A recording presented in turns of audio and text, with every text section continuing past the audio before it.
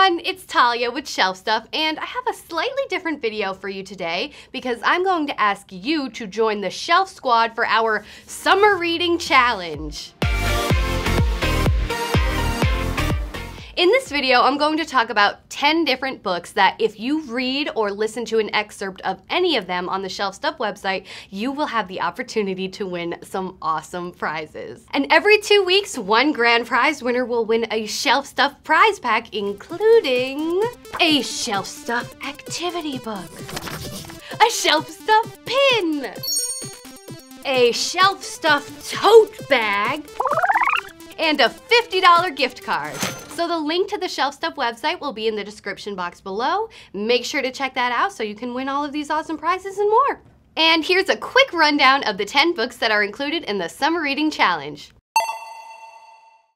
First, we have Just Jamie by Terry Levinson. This is a full-color graphic novel that follows two best friends, Jamie and Maya, on their last day of 7th grade. Jamie and Maya have been growing distant lately. Jamie feels like everything she does annoys Maya, and Maya feels like Jamie isn't quite as mature as she is. Now that it's the last day of 7th grade, Maya ends up doing something that completely breaks her friendship with Jamie. The rest of the book kind of goes through the aftermath of what Maya did and how both of the girls deal with their friendship kind of falling out and maybe seeing if that's the end of their friendship.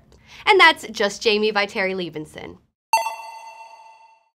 Next is Braveland's #1, Broken Pride by Erin Hunter. This is the first book in the Braveland series, which is an action-packed animal fantasy series by Erin Hunter, also known as the author of the Warriors series.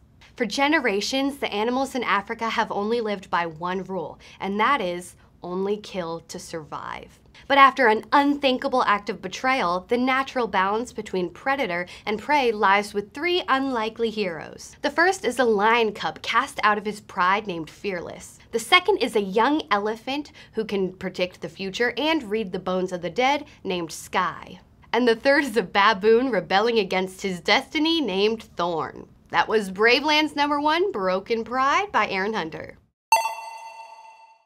Next is Elemental's Ice Wolves by Amy Kaufman. This is the first book in the Elemental series, which is filled with fantasy, magic, and animals in action. The story follows twin 12-year-old orphans named Anders and Reyna. The twins learn they are actually elementals. Elementals are rare people who have the ability to shapeshift between either an ice wolf or a scorched dragon. The problem is, ice wolves and scorched dragons are sworn enemies. So when Reyna turns into a scorched dragon and Anders turns into an ice wolf, Anders has to go against his new pack to try and help Reyna. And that was Elemental's Ice Wolves by Amy Kaufman. Next is Greystone Secrets #1, The Strangers by Margaret Peterson Haddix. This is the first book in the Greystone Secrets series, which is filled with fantasy, magic, and mystery. In this book, the three Greystone siblings, Chess, Emma, and Finn, come home from school one day and hear a strange newscast talking about some other children that have been kidnapped. The weird thing is that these kidnapped children have the same names as the Greystone children, and they're also the same age. The very next day after the newscast, their mom leaves on an unexpected business trip. And the siblings are left trying to piece together this huge mystery that surrounds them. Their mom's past, who are the other kidnapped children with the same name as them, and a lot more. And that's Greystone Secrets, The Strangers by Margaret Peterson Haddix. And next is Max Tilt #1, Fire the Depths by Peter Larengis. This is the first book in the Max Tilt series, which is perfect for those of you who like adventure and being kept on the edge of your seat. In this story, 13-year-old Max has a lot of problems. His mom is sick, his dad is out of work, and his house is about to be foreclosed on. But one day, Max and his cousin Alex stumble upon an old, unpublished manuscript by Jules Verne. They realize that the book holds the key to a treasure that could save Max's house and his whole family. So Max and Alex set off on an adventure around the world to try and find the treasure. But it's not that easy, and they're not the only ones looking for it, so it becomes a race against time to see who's going to get to the treasure first. And that was Max Tilt #1, Fire the Depths by Peter Larengis. Next is New Kid by Jerry Craft. This is a full-color graphic novel that follows 12-year-old Jordan Banks as he becomes the new kid at his school. Jordan loves to draw and really wants to go to art school, but his mom is convinced that he has to go to a fancy private school to get a good education. Jordan ends up having to go to this private school, and he realizes from day one that things are a little strange for him because he's actually one of the few black kids in the entire school. The book goes through Jordan's entire first year in the school, and you get to see just how much he changes from the beginning of 7th grade to the end. And that was New Kid by Jerry Craft. And next is Odd Gods by David Slavin and Daniel Weitzman, illustrated by Adam J.B. Lane.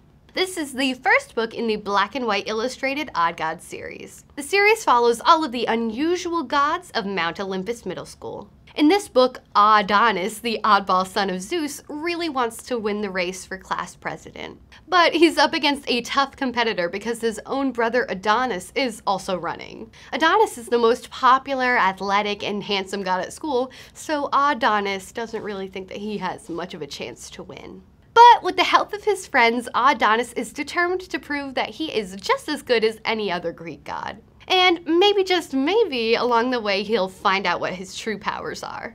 And that was Odd Gods by David Slavin, Daniel Weitzman, and illustrated by Adam J.B. Lane. Next is Orphan Island by Laurel Snyder. In this book, 9 children aging in range from toddler-ish to 12-ish live on a perfect island. On the island, they have no worries, no adults, and no struggles. None of the kids on the island have ever known a life any different. Every year on the day of the changing, a green boat appears out of the fog. And on the green boat is a new child that's going to be living on Orphan Island. When the boat comes, the child that's on it is always the youngest, and once they join the island, the oldest child on the island, or the elder, has to get on the boat and leave. Where the boat goes, nobody knows. So in this book, Ginny is now the elder on the island, so she's the oldest one, and she really doesn't want to leave. When the boat ends up coming and Ginny doesn't get on it, all of the orphans on Orphan Island have to deal with the otherworldly consequences. And that's Orphan Island by Laurel Snyder.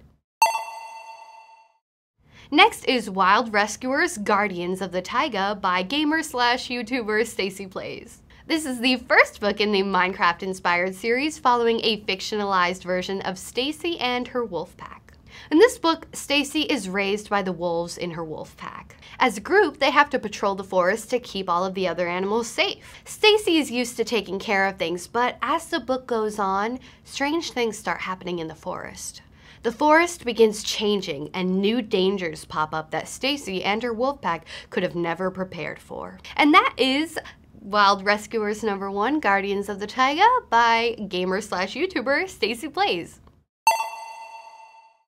And next is The School for Good and Evil by Soman Shinani. This is the first book in the fairy tale and fantasy-inspired School for Good and Evil series. Our story begins with Sophie and Agatha, 2 very unlikely best friends who get enrolled in the School for Good and Evil. While at school, they'll be training to become characters in their very own fairy tales. As cool as this seems, the downside is that the beautiful, princess-like and blonde Sophie has been put into the School for Evil, and Agatha, who likes wearing all black, lives in a graveyard, and hangs out with her cat, has been put into the School for Good. The girls think that there has to be a mistake, but as they go along the school year, they start to learn things about themselves that they hadn't expected to learn. And that is The School for Good and Evil by Soman Shinani.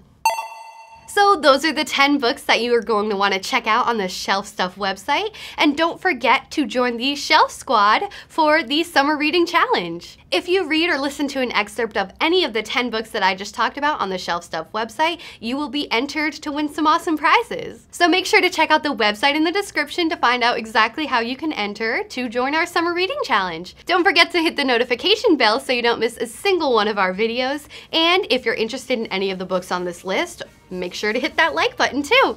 All right, I'll see you guys next time. Thanks for watching. Bye!